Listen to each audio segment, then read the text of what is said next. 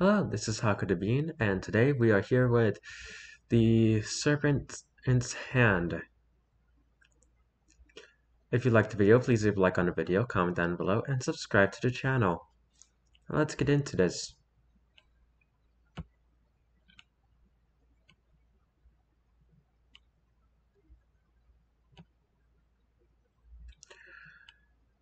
I think we'll just start with this.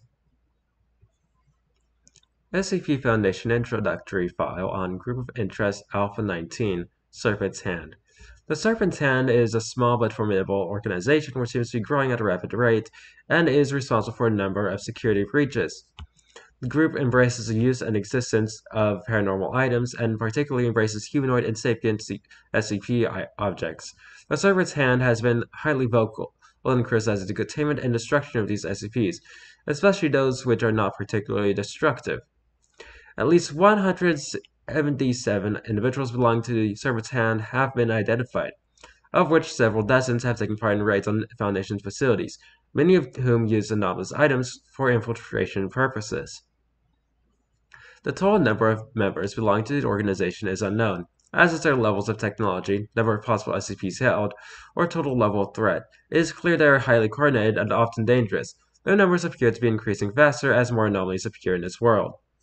The Serpent's Hand came to Foundation attention after encounters with the individual known as LS, who seems to be a leader within the Serpent's Hand and is personally responsible for 2 security breaches in Foundation sites.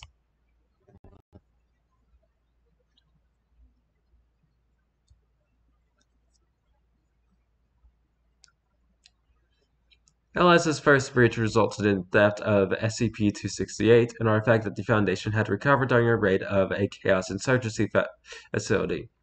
The Foundation first learned of the Serpent's Hand after LS's second and breached Foundation security, see Security Breach Incident X-23 Site 19.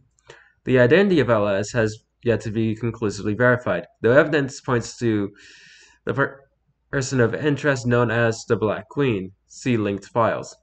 For a long time, the Foundation had very little information about the Serpent's Hand. Existing information was received mostly through leaks from Global Coalition intelligence and was limited to or incomplete in nature. GOC intelligence did not seem to reflect the current status of the group, despite clear inside information.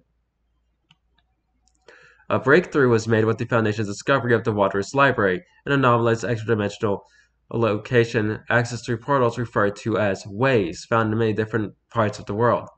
The Serpent's Hand seems primarily based from this location, though they have no direct control over it.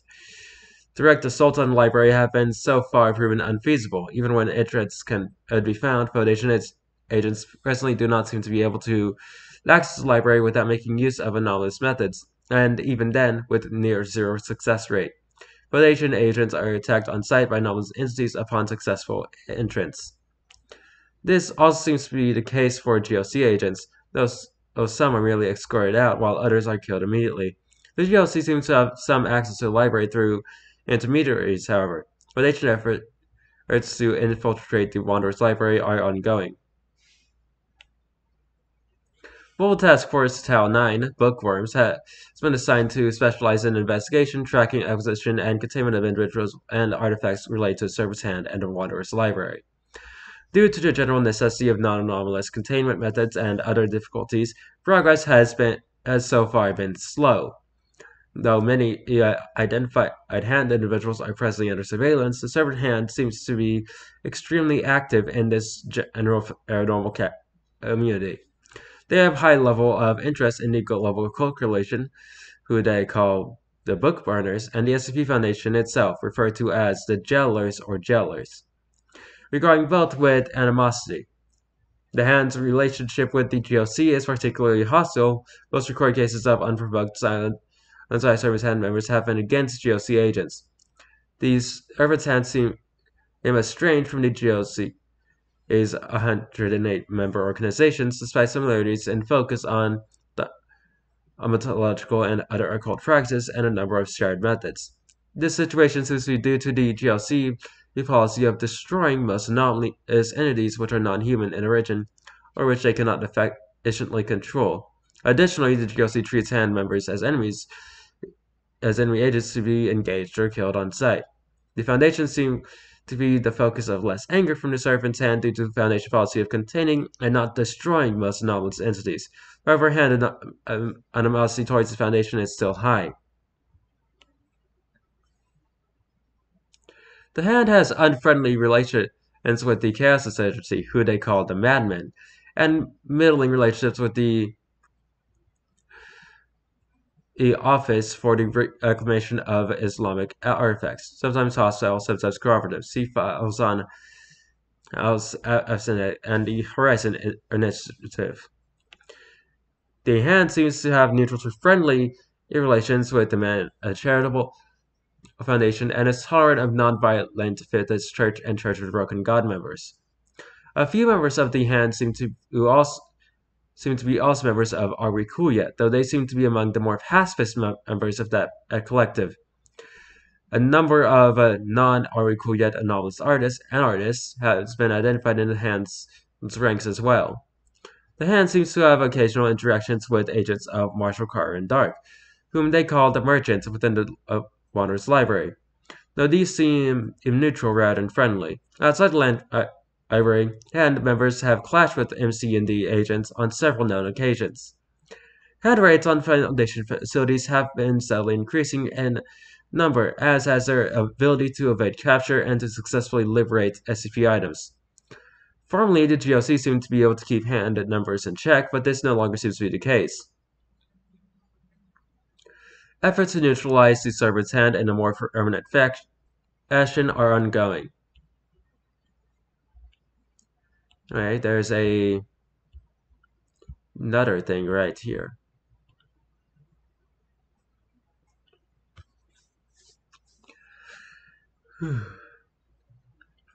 Welcome to anyone willing or able to read this. This is for you. We are the Serpent's Hand. We are a movement unified by a common belief that humanity and all the other people of the known worlds do not deserve to be kept in darkness and ignorance. The Serpent's Hand doesn't incarnate as a group. We are a loose collection of splinters. Our enemies tend to misunderstand this. For instance, the Foundation's obsession with LS, a person most of us have never met, or the Serpent's Nest and with their shifting identities. Yes, they are all leaders because they are people who we respect, who we take advice from, and some of us will follow their plans. But they aren't all of us. There's no special way to join the Hand. There's no secret rituals done in basements or closets. We hold no elections for our leaders. If you want to become a member of the Serpent's Hand, all you have to do is decide you are a member of the Serpent's Hand. Most of us are ordinary people, though our enemies do not understand this. We are ordinary people who embrace the anomalous, the supernatural, the ethereal. We oppose its suppression. How can we not? Our friends, family members, and sometimes we ourselves fall outside the bounds of normalcy. Every single one of us has experienced the anomalous. We are the things in heaven and earth that were not dreamt of in your philosophy. To the heralds of traditional powers such as the SCP Foundation, the Global Occult Coalition, and most world governments, the anomalous is slowly spreading poison, trying to destroy everything civilization has worked so hard to create. But anomalous people are people, and the anomalous itself is not a threat merely for existing. Yes, it presents danger, but so do germs and meteors and forest fires. Suppressing knowledge of something will only make it more dangerous, and keep all of us huddling, frightened, in the dark. When normalcy starts hurting the people who have to live under it, to try to cure a poison, normalcy itself is the poison.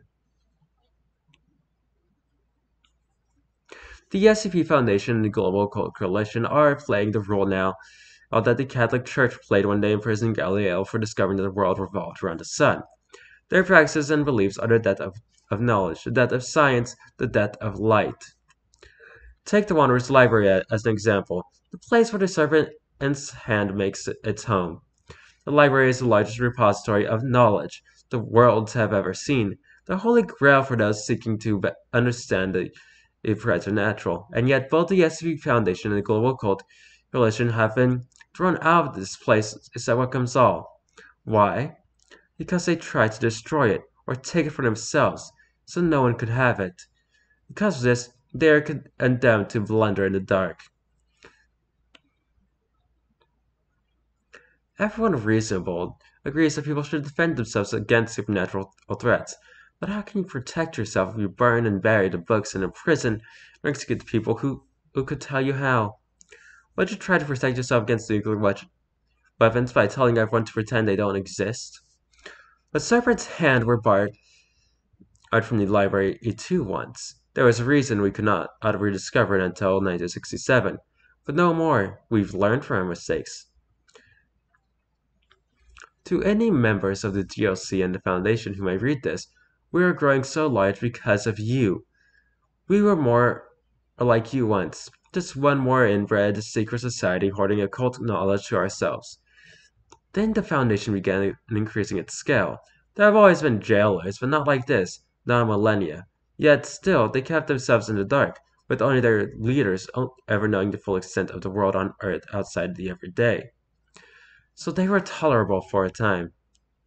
But then came the Seventh Occult War, the Foundation Civil War, the rise of the Global Occult Coalition, the Bookburners, the Big Brother, and the grand-scale campaign against the paranatural community that followed. The coalition became the oppressive shelter to which the cowards of a paranatural community fled. A shame that there were only 108 slots and only for human-dominated organizations. Or perhaps not shame at all. Our old selves did not seek membership then, and we are fortunate for that. So the servant's hand rose up, not out of desire nor fear, but out of clear and pressing need, to keep all peoples from being chained up forever in the dark. We, the serpent's hand, and ask both of you this. How many KTEs has the Global Coalition in catalog? It must seem like a supernatural as a vast hydra. Two new heads sprouting for each that is cut off. How long will you keep cutting? How many SCP items does the Foundation contain now? 2,000? 3,000? 5? More? It's actually up to, I think, 8,000 now. How long before there is no more room for prisons to be constructed? Will you put the whole world in a containment cell? I think that might be a plan, actually. You admit it to yourselves privately. The anomalous is on the rise. You cannot hold back the future forever. You are the monsters you are so afraid of. Let go of your fear and join us in the light. And if you will not, if you keep imprisoning and killing innocents, if you keep forcing the world to stay in the dark, then you will meet the fate of all the slavers and murderers in the world's history before you. We will free those you keep imprisoned. We will rescue those you try to kill. The guardian is the serpent's place. We are the serpent's hand. This coming from M.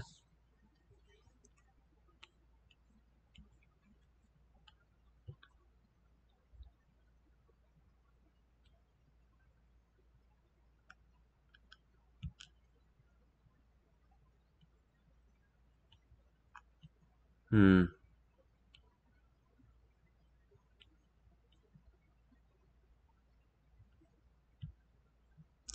This isn't quite having the sort of information that the other hubs had. It's more just a huge collection of links to other articles so far.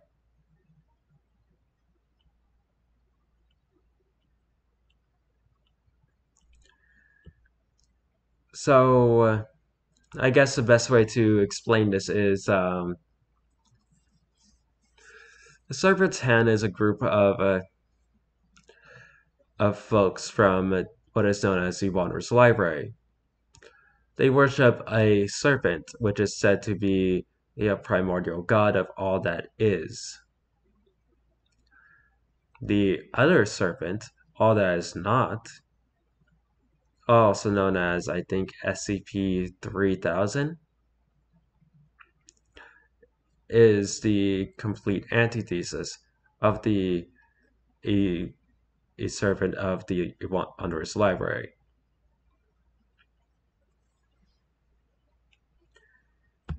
Unfortunately, there isn't much more information that is officially here to go over. So I suppose that for now, that is it for the Serpent's Hand. And tomorrow, we will be talking about SCP-3000. The Serpent that is all that is not, apparently.